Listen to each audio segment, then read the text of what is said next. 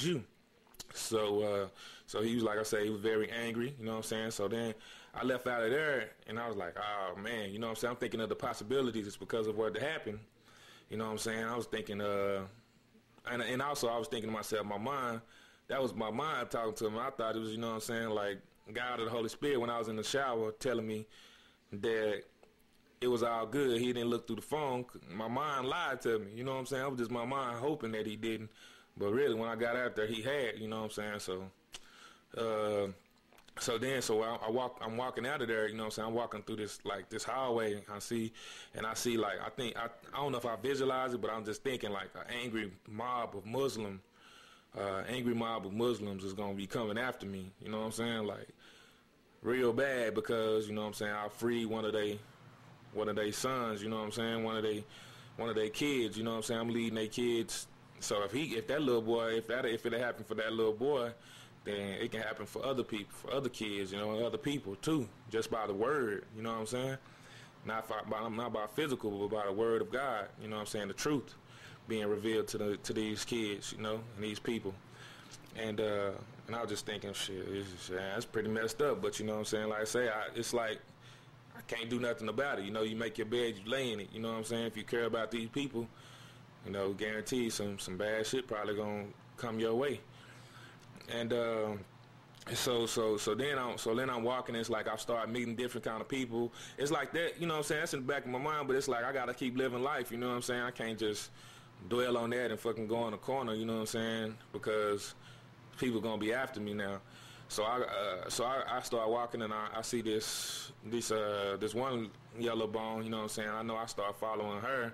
She was like leading me. We went downstairs. We went through this door. It was daytime, and you know what I'm saying. And then I went, and I was walking. While I was walking, it was like a narrow path. It was like these wooden blocks, and it was apartments, and it was grass and different stuff. And I was walking through, and I was walking straight. It was like I had to, you know, if it's a drop off if I go to the left, and you know what I'm saying, it's like grass and stuff over there to the right, you know what I'm saying, but I'm still walking in the middle, like to where I won't be you know, so I won't be in no danger. I'm making sure I'm making careful steps, and you know, the path I'm taking, I'm being careful walking it, because it's a thin line. And so I keep walking, and then I end up climbing up these stairs or whatever, and I end up getting on this balcony, and it's a black balcony, you know, black gated balcony or whatever. And so I get on that, and then I go forward to another one, and then I come back to that same one I just came to, but it wasn't sturdy enough, so I went on and got back on the other one, you know what I'm saying, the other balcony. And then I went and ended up going to this guy's house. I ended up going into this guy's house, and I think this guy was a Muslim too, but he was a very peaceful Muslim, and very understanding, and very friendly Muslim. And so I was talking to him, and you know, I just told him, asking him some questions, you know, like what does he think about, you know, what just happened, you know, because I told him, you know, what happened with the little boy, and you know, that I preached to him and that he changed his mind. And I can't really remember our conversation too good, you know, but I just know that he wasn't tripping at all. Like, he was a really, like I said, peaceful Muslim, you know what I'm saying? So I think this is showing a diversity in Muslims, you know what I'm saying? That you have some that are angry, that are, you know, that are willing to sacrifice their children, you know what I'm saying, and live a lie, you know what I'm saying, like, you know, and kill people and kill their children, and you know what I'm saying, and suicide bombs, all that kind of stuff. You got those kind of Muslims, and then you got this one that I'm in this house with, you know, a very peaceful, calm, civilized Muslim that's not wanting to cause war to anybody, but is a very peaceful man. And so we talking, you know, having a good conversation. I could even call him my friend. He was cool, you know what I'm saying? He's a cool dude. And you know, after we finished talking, I can't remember everything. After we finished talking, I left from there, and the last part was I was traveling. It's all together though, and I was traveling down my street. You know what I'm saying, like my street by my house right now, and I was traveling in the car. It was daytime, and it was like they was talking about this guy. I don't know what his name was. I don't know if his name was Pt.2 or what, but he went to this basketball tryout. You know what I'm saying? And like it was like this dude from the hood, from my hood. You know what I'm saying? Was talking about the guy, and he was just saying he was a bright skinned guy, about my complexion. He just had braids, and he just was like that this guy. You know what I'm saying? He knew that he was gonna make it. You know what I'm saying? This guy from his hood was talking about whoever this guy is, Pt.2, whatever his name is. And he was saying that, yeah, I knew he was going to make it, you know what I'm saying? I just knew he was, you know what I'm saying? I knew he was going to make it, you know what I'm saying? And I guess the guy had went to the tryout and made it. But, you know what I'm saying? And so then it's like I was in this big, huge mall, and it was a tryout, you know what I'm saying? It was like NBA tryout or NBDL tryout. And I had finally got my opportunity to try out, you know what I'm saying, for the NBDL or the NBA.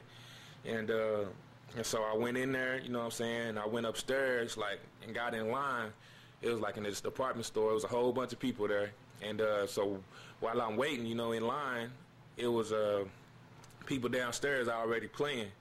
And they, you know, on the court. And the court was made a little different than usual. It was like a court, but then it had like blockades, big, huge cement blockades, like towards the left of the court.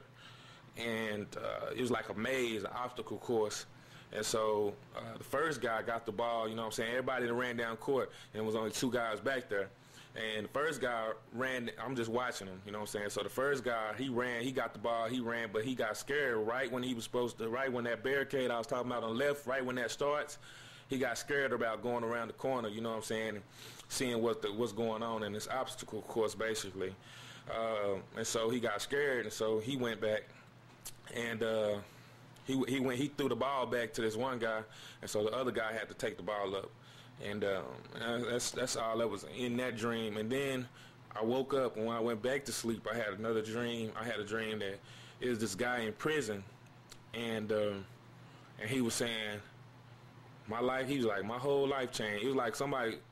He was talking to somebody like he was telling a story, but he was saying my whole life, and I could see it though. He's like, my whole life changed when I met this snake. And there was this big, huge, like, nasty-looking red snake that was crawling right beside him. And the guy was happy, you know what I'm saying? The guy was in prison, like I said. And then when I think about it, I think that the red snake, huge snake, was Satan, you know what I'm saying, the serpent of old. And I think this person was like the Antichrist. And the reason I say that is because, you know, this Antichrist is to be released out of the bottomless pit. You know what I'm saying? Like, he's locked up in the prison also until he's released. You know, even if you know what I'm saying, even if he's already has a human body that's already chosen for him, he's gonna be released out of prison. You know what I'm saying? And that's how he gonna come into power, you know what I'm saying? I believe. I guess I'm not for sure on how that works. I don't know if he's already possessed the person or he was born like that, but the Antichrist, I believe, is alive because of the time we're living in. Most definitely, he's a grown man. We don't know who he is, but he's a grown man for sure, and definitely in politics, and definitely, you know, somebody who can definitely be in a position of a world leader. He's not gonna come out of nowhere. And just everybody believe if they can trust and believe in him to have somebody. It's gonna be somebody that's respected. You know what I'm saying? Somebody respected across the whole world. As you know, a figure that people not really against. You know what I'm saying? And feel like that that they can trust him because he gonna make a peace treaty with Israel. You know what I'm saying? I got a whole bunch of dreams. I'm finna start putting a lot of these dreams out here. I have to. You know what I'm saying? And I think that's it, man. I think that's all I can remember right now. Let me see. I had a dream this morning right before I woke up. That dream was, I was like in the 7-year tribulation. It's like at first I had the dream about the 7-year tribulation. I was talking to my friend Kylie, Christian friend. I was talking to my friend Kylie about it. And then it was like I walked outside and then it was like I seen it. You know what I'm saying? We was like in it. You know what I'm saying? And it was like in the sky, I seen a shark. You know what I'm saying? It was more, the emphasis wasn't on the people in the 7-year tribulation. It wasn't on the people that was there, but the events or the torture or the bad circumstances that was going on there. It was a lot of supernatural things going on in the sky, in the water. You know what I'm saying? The water looked like gold or something, or the ground looked gold. It was a big shark in the sky. It was just all kind of chaos going on. It wasn't, like I said, wasn't really emphasis on the people. And my friend Kylie, she was like, man, she was like, you seem to know a lot about what's going on right now. I was like, yeah, I have to dream about it, you know what I'm saying? So this is what I see. So like I say, pray for me, because I'm going to be saving these little kids, you know, through Jesus Christ. I'm going to be saving these kids' souls, because I can't just sit back and let little innocent kids go to hell for no reason.